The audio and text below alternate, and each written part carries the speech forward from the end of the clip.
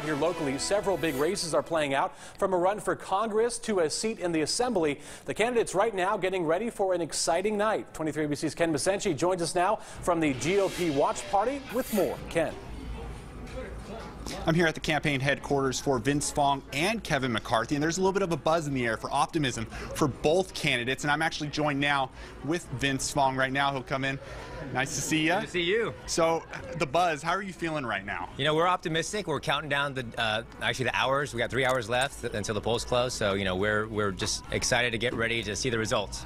And just this, a lot of people are coming out to vote for this election. It's a big election. How has that been making you feel to see so many people going out to the polls to?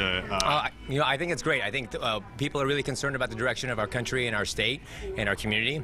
And so the more people that get involved, the better. And so we're really excited about the number of people that are voting, the excitement in the air. The people that we've been meeting as we've gone throughout the county has been, you know, really supportive of the message that we have, that we need to bring more water to the valley.